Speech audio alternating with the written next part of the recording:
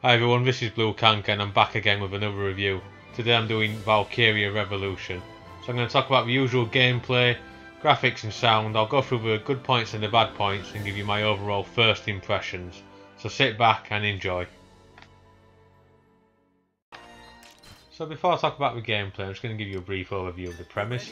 So in the game, you're part of a country called Jutland. Jutland's is a small country in a large continent called Europa. Now the issue is that Jutland is facing heavy economical sanctions from an invading empire called the Ruzi Empire. They've basically taken over other countries or forced others to fall in line with what they want over resources. The leader of the Ruzi Empire is an emperor who's basically like Caesar, a bit of an egomaniac, hell-bent on domination. And that's the basic premise of the game. You lead a squad to fight against the Empire, and as the gameplay unfolds, you'll see what's happened at the start, and the midst, and towards the end of the war, and all the other plot twists and turns that fall therein. So, let's start off with gameplay. So, the gameplay in this installment is very different to the previous Valkyria games. So in those games, it was still all to do with warfare, but how that would work is you have a set number of soldiers that you could insert into battle, so you'd have a number of positions to fill up. And then once you started battle, it consists of turns, so your side would take all their turns first. So how it would work is each soldier would, or sort of unit, so it's just a tank, would have a set amount of movement in the battlefield, which was fully 3D. So you chose the unit, you could start moving around, and as you moved around, a bar would appear which slowly deplete, and that once that bar depleted, you basically, that unit couldn't move anymore. Once that movement was up, you had an option to attack or take an action such as recover health or aid an ally, depending on what the situation called for. And then once all your units had took their turn, the enemy units would do the same, and so forth until you completed the mission or you were defeated. In this game it's very different, so it's all real-time combat. The only thing it's similar to the previous games is as you're running around, you can run around any time, so there's no restrictions on movement. But as you notice on each character, as I'm on the gameplay now, you can see that each one's got a sort of round hood around each of their emblems. So as that emblem fills up with a yellow bar, it means you can take an action with your melee weapon. So each character can swing the weapon, but when the bar's emptied, it uses that action until it recharges in a few seconds. What you can do whilst you're waiting for that to recharge, or as an alternative to attacking your weapons, you can use alchemy, and alchemy is basically spells. So you can equip something called ragnite, which has different effects. So there's different ragnites for different elements. So elements, you got earth, wind, fire, water. So fire's strong against water, water strong against fire. Both of them are weak against each other. Earth strong against wind, wind strong against earth. And then you got other ragnites that do various effects such as healing. You can switch between any character at any point in battle, so by pressing up or down you can flick between characters. What you can also do, depending on it doesn't matter who you control, but what you can do as well is if you're attacking one character, you can issue orders to any other character on screen at a time, so you can tell them to take an action, use an item. And that's basically it really. It's very different to the gameplay in the previous games. It's very similar to almost like Dynasty Warriors.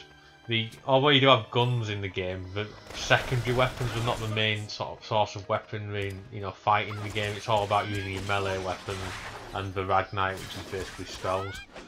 You can equip different ragnite in between missions as well, and you can regain ragnite by either buying it from the sort of merchants in between missions, or you can reclaim it from fallen enemies. The thing with this gameplay, it does have some tactical elements, so you can choose temporarily to make your squad go fully offensive.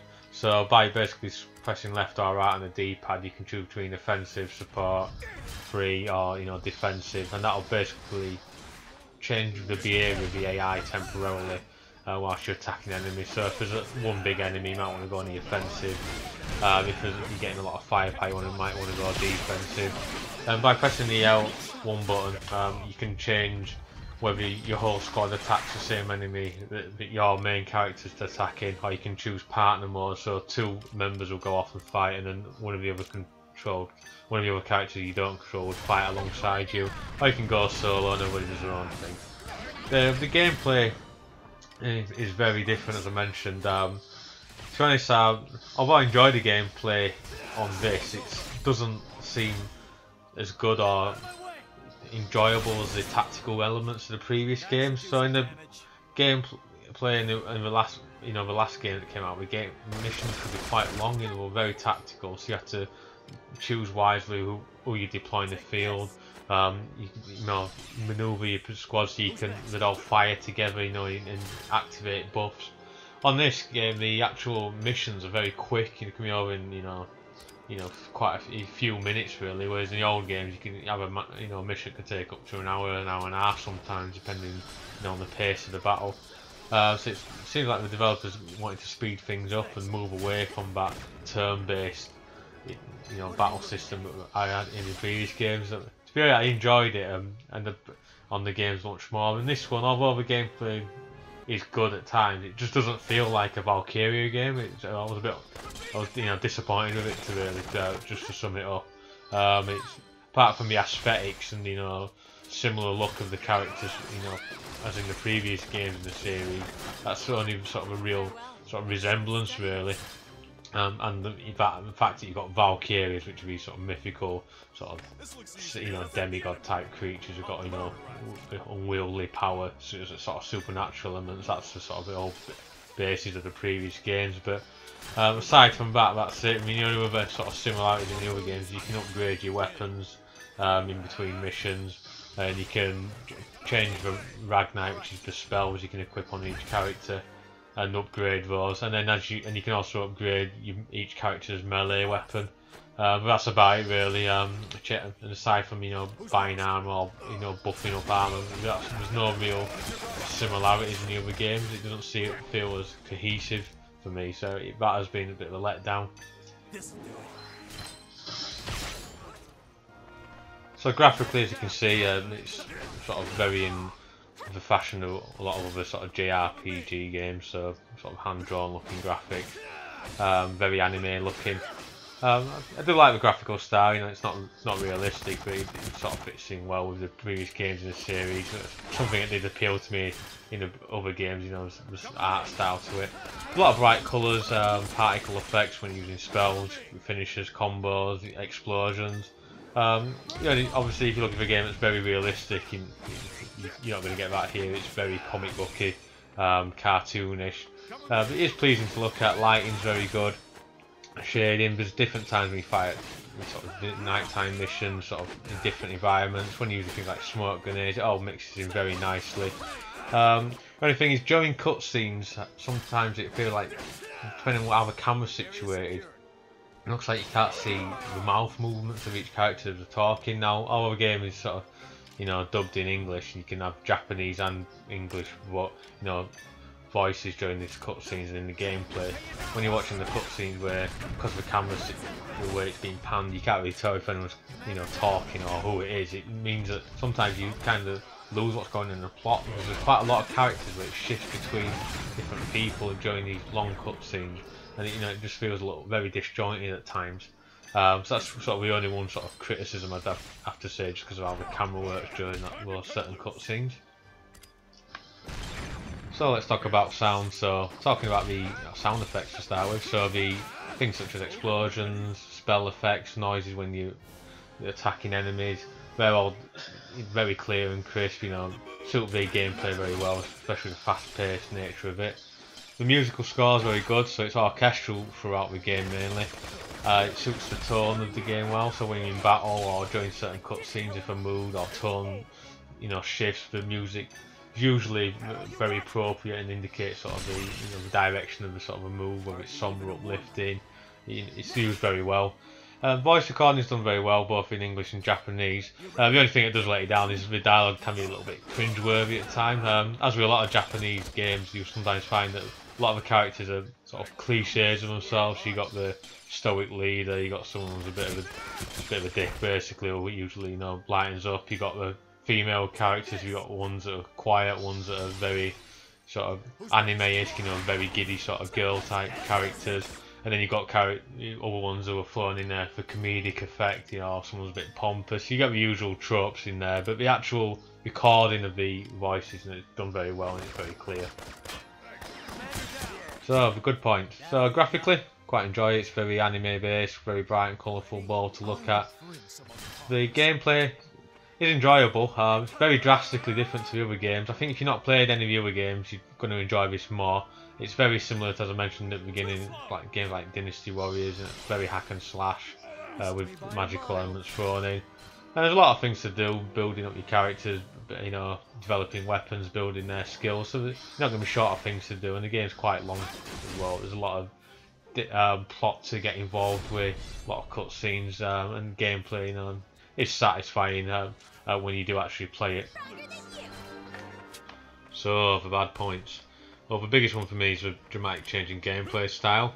Don't get me wrong, it's good, but it's so different to the previous games. It doesn't actually feel like it's an installment in the actual series. I much prefer the turn-based combat in the previous games, and I've replayed them quite a lot for that basis. You know, some of the battles, you know, were long, but were more satisfying. The combat and victory was more rewarding because, you know, you could have a battle that was up to an hour and a half, whereas here it can be done quite quickly. It just feels too actiony, too hack and slash. You know, you can change your sort of your spells and so on, which, you know, it adds a bit of variety to combat. But really, it just seems like we're almost like there mainly just for colourful effects on the screen and to see some bright colours. And, you know, it doesn't feel like there's any sort of weight really between, you know, around your decisions in terms of what armour, what weapons you're going to equip on characters. I feel like the developers gone in a, you know, completely different step and not for the better.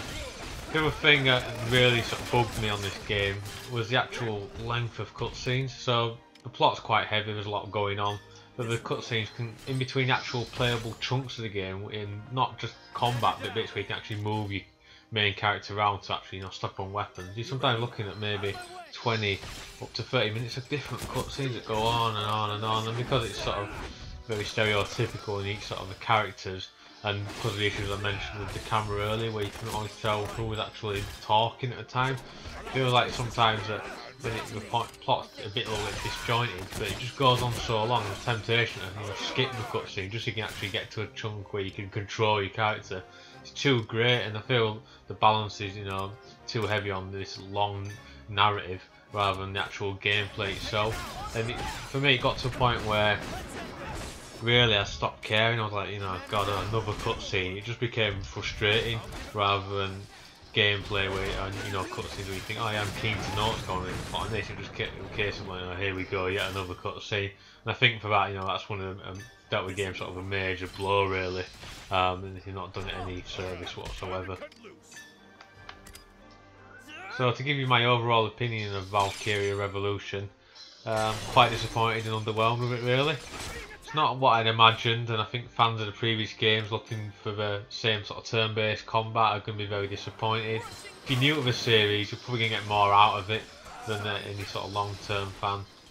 In fact, with the, you know, coupled with the overly long cutscenes that just seem to drag on and on and on, it just dilutes the enjoyment of the game massively. Say it's quite mediocre at best really.